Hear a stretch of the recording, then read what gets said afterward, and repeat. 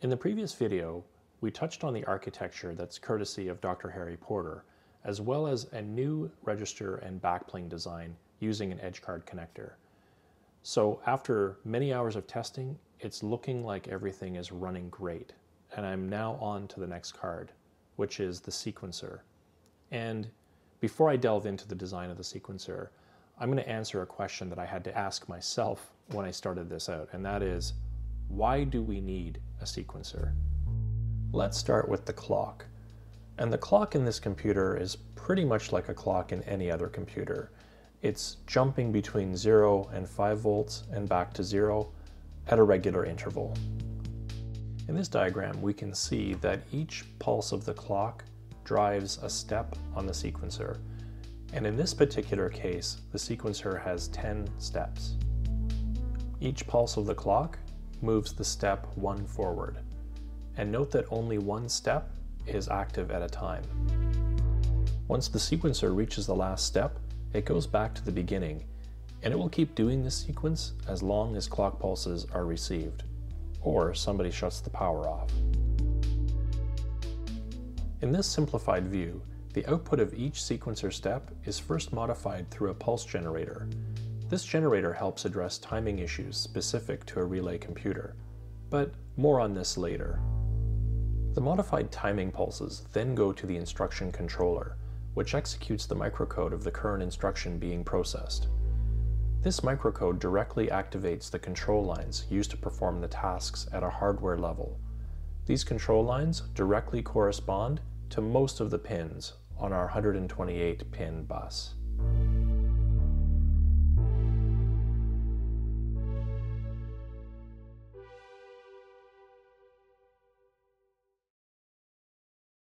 Dr. Harry Porter designed an ingenious sequencer circuit that includes the ability to abort or restart the sequencer at different stages, making the computer more efficient when executing simpler instructions. And Paul Law has kindly redocumented those drawings in detail on his blog, and has even provided the schematics and PCB designs for his 2-card sequencer. So before I get started on my PCB design for the sequencer, I just have to cover off a few differences between those designs and mine. The first is that I'm using 5 volt instead of 12 volt, not a big deal. The second thing is that I'm using LEDs that don't have integrated resistors, so I'll just have to wire in my usual resistor networks, and that just means more traces. The third thing is the edge card. That's just a routing issue, so again, not a big deal. But I think the biggest challenge is going to be fitting everything on a single card. And as an example, this is the register from the previous video, and it has 38 relays on it. And you can see that the real estate's a little tight already. We have to add another 20 relays on top of that to get the sequencer on a single card. So this next part is going to be a lot of fun.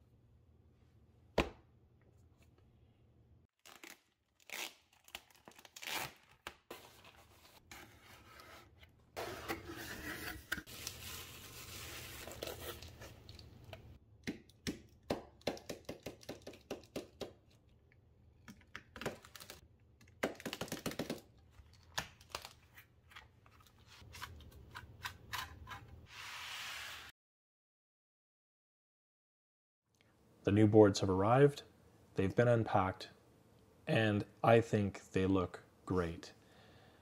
I know I'm biased, but the design turned out really, really well from my perspective. I've gone ahead and run some continuity tests on the pins just to make sure that everything is connected to what it should be.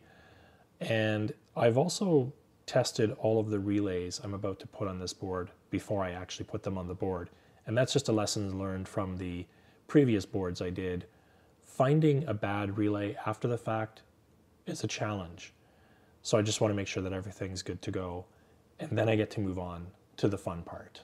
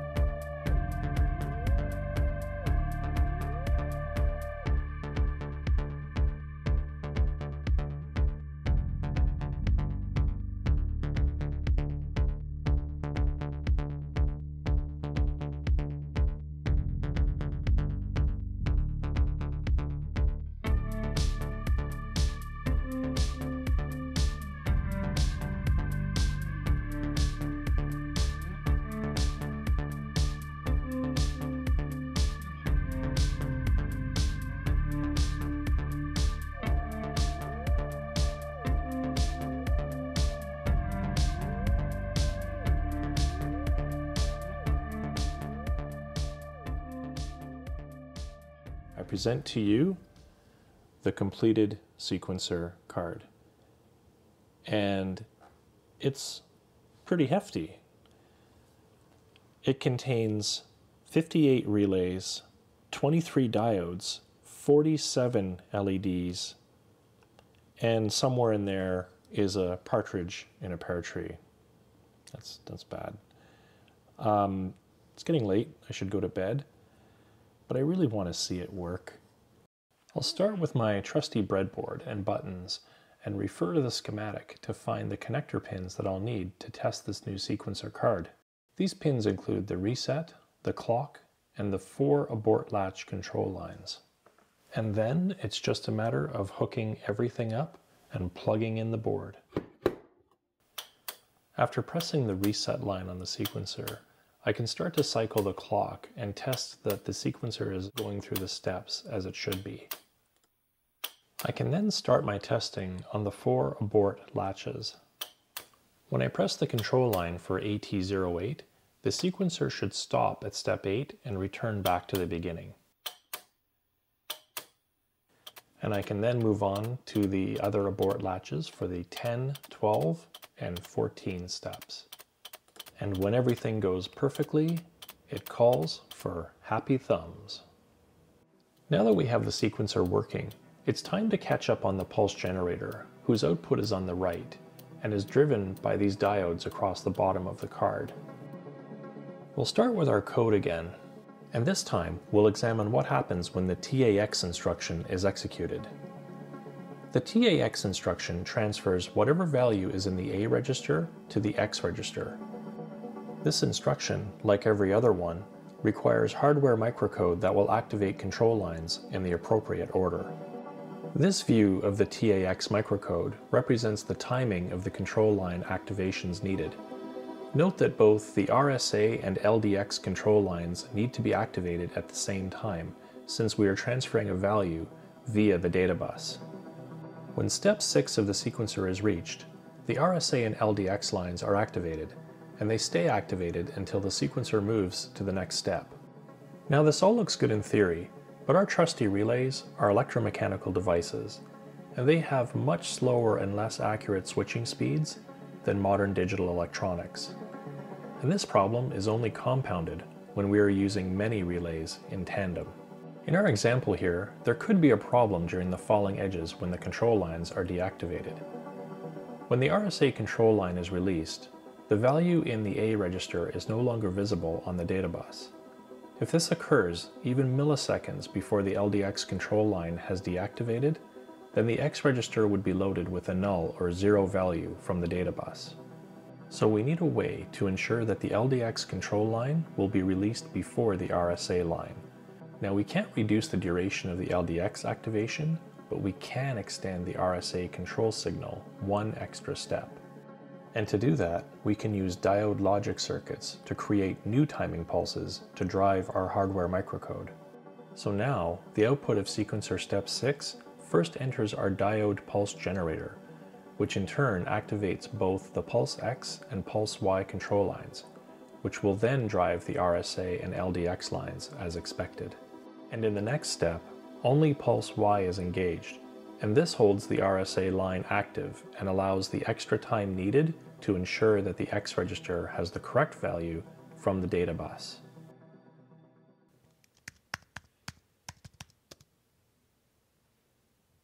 So this is a no strings or no Arduino attached demonstration. I really can't believe I'm at this point already. This is a rudimentary ring counter clock with some hefty capacitors in there just to keep the speeds down for debugging purposes. This board is holding the microcode, I'll call it. So this relay at an earlier step is loading the A register with whatever's on the data bus, and then these two relays represent a transfer instruction, and that transfer instruction is, we'll call it tab in this case because it's transferring A to B. And these 4 buttons are just so I can load something onto the data bus so I can control what's being transferred between the registers. So I'm going to power it up. And I'm going to reset the sequencer in here, and then I'm going to start the clock.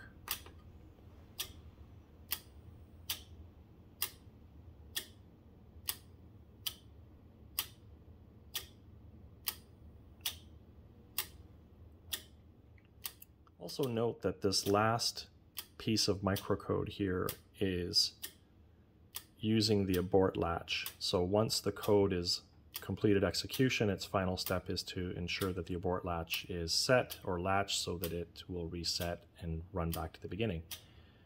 So I'll load some data on here, and now it's in the A register, and the microcode has transferred it to the B register. Awesome! This is amazing.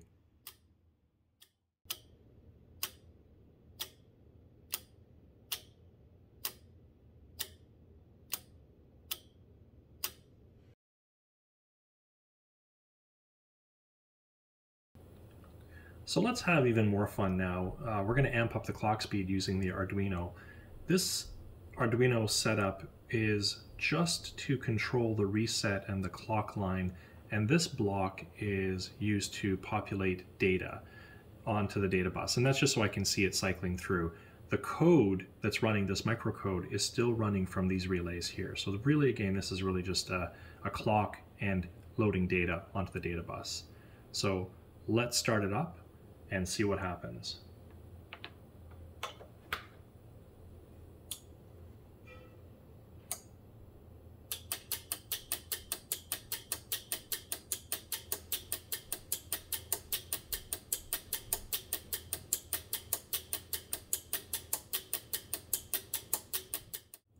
All right, no smoke.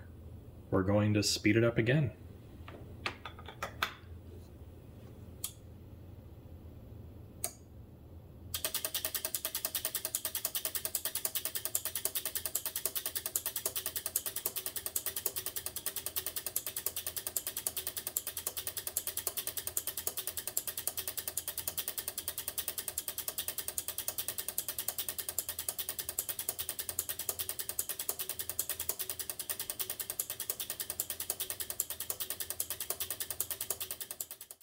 And now, turbo mode.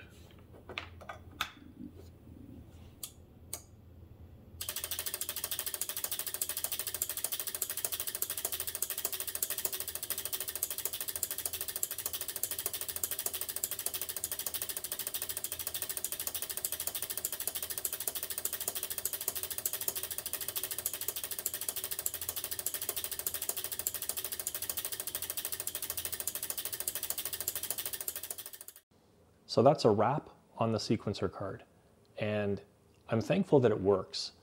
I'm even more thankful that I was able to test how many relays I can cram onto a single card. I think that's going to be something that is a reoccurring theme on this project. And speaking of highly populated cards, the next card that I'm going to be working on is the incrementer. And for this card, I'm going to deviate a bit on the design and use another type of half adder. I think that this is part of the learning process for me. It'll definitely be extra rewarding if it actually works.